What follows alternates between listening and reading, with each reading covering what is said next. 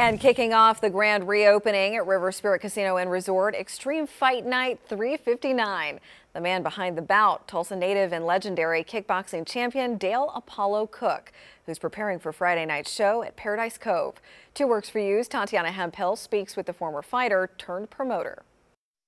In case you don't, he is known in the mixed martial arts world as Apollo. He has traveled the world and even made movies thanks to his martial arts. I don't think I was a very good actor at all. A young man who started small and had big dreams, with aspirations to someday go pro. I started promoting in 1977 because I wanted to be a fighter. And if you lived in Tulsa, Oklahoma in the 70s, there was nowhere to fight if you were a kickboxer.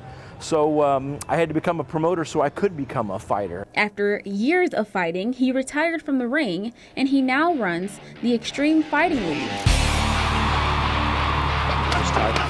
an Oklahoma-based promotion which features both kickboxing and mixed martial arts matches. Now my focus and my fun and my passion is giving young guys the opportunity to become a star in the mixed martial art world right here in Tulsa, Oklahoma. Cook says he loves seeing young local talent grow into experienced champions. Very rewarding to see guys like that go on to the big leagues, and that's what I hope we do, is we deliver incredible, exciting entertainment for our fight fans here locally and tremendous opportunities for local up-and-coming guys. When the new River Spirit Casino was built, they turned the old casino into an event center, and Cook's fighters were the first opening act. We were the first act there, and now, after being closed for a few weeks, we are honored to be the opening act for the grand reopening here at River Spirit, so I feel awesomely blessed. In Tulsa, Tatiana Hemphill, 2 Works for You.